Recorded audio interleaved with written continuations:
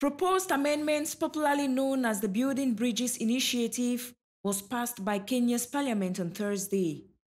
This marks the biggest change to the East African nation's government structure since a new constitution was adopted in 2010.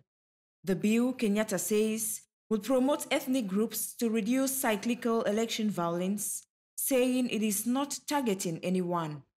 He added that the bill will create 17 new constituencies, return the role of cabinet ministers to elected members of parliament, and create several powerful new posts. Prime Minister Raila Odinga helped Kenyatta in initiating the changes.